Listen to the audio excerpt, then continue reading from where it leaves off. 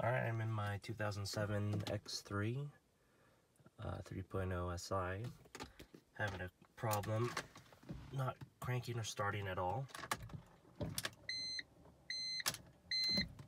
Try that again.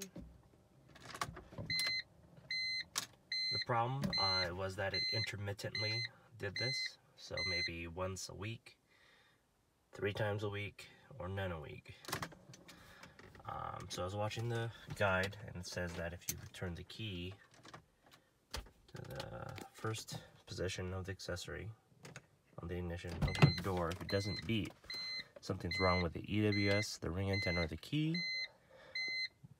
but it's ringing. So I wanted to check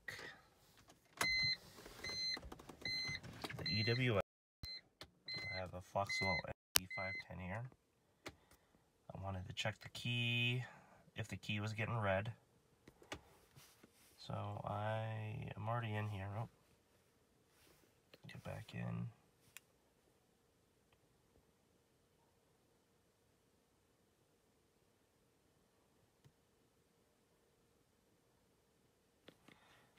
So I'm gonna go control units, drive. I'll check the DME in a second to show you, but I went to EWS,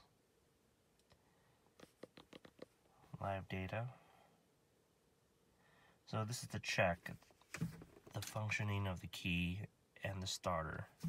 So I'm gonna select all for the live data. I'm gonna view that data.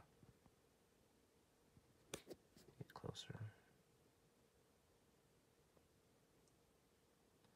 So right now starter's enabled, yes. So if I turn off the key, pull out the key, it should go to no. Okay, it's not doing that. Oh, there you go. And then when I put the key back in,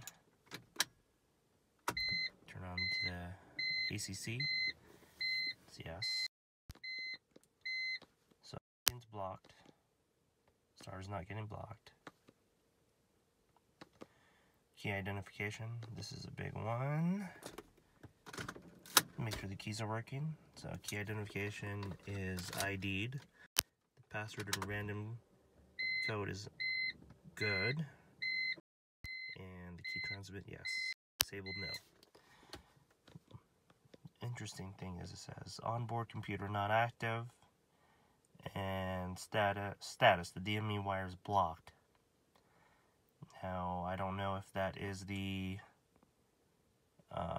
actual starter wire or not. That's, you said, I think the video said there was, other than the normal 2, positive and negative, there's also 2 on the side, on one side, one on the other side that controls, that goes to the DMV and the EWS, so maybe one of those. So the interesting thing was when I went back to the DME, DME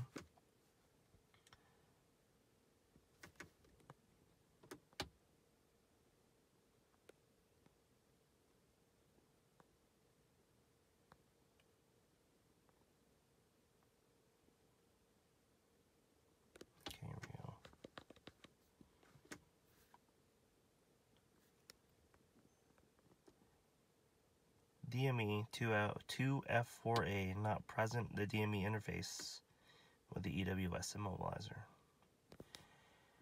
That's really weird. And before, when I read the error message from the EWS, it said no voltage, but I erased the codes yesterday. See, system pass not found. No fault found, but I'll put up a graphic of it, and it was there. So it was quite confusing.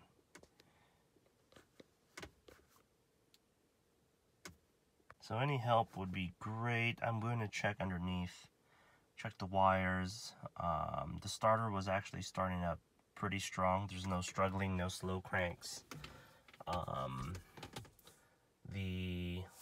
Let's go out there.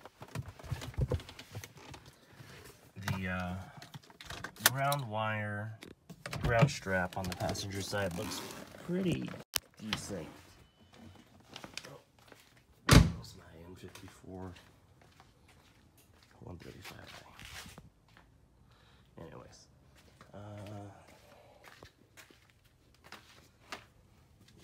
ground strap does not look too green and corroded, but I haven't been exactly underneath yet. So I will double check that. And check all the connections to the starter. Here's the trickle charger, so it doesn't look too bad. All right, thanks for your help. I also want to mention that the key is working to lock and unlock.